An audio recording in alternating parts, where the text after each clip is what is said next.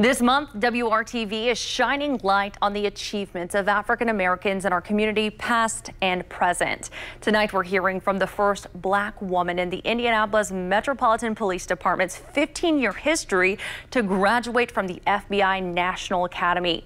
Commander Ida Williams shares with WRTV's Amber Grigley the impact she hopes to make on minorities within the department. I don't know, I was just overjoyed. I was excited. And I knew, again, once you got there, you know what was expected of you. An indescribable feeling for Lieutenant Ida Williams, receiving the email of a lifetime back in 2020 of her acceptance into the FBI Training Academy in Quantico to become a commander. I'll never forget, I sent an email that I was interested in going to Quantico. And I didn't know much about Quantico, so I reached out to a retired Assistant Chief Daryl Pierce.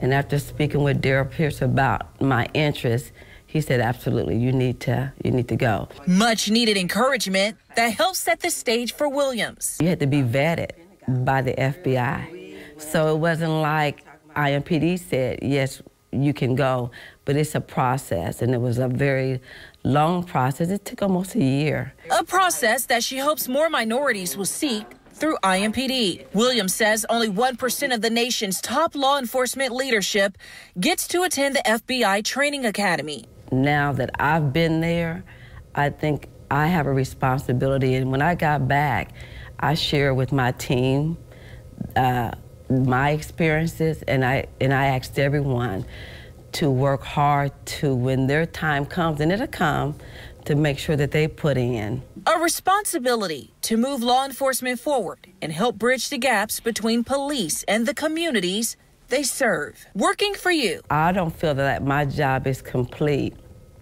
unless I continue to develop those around me. I'm Amber Grigley, WRTV.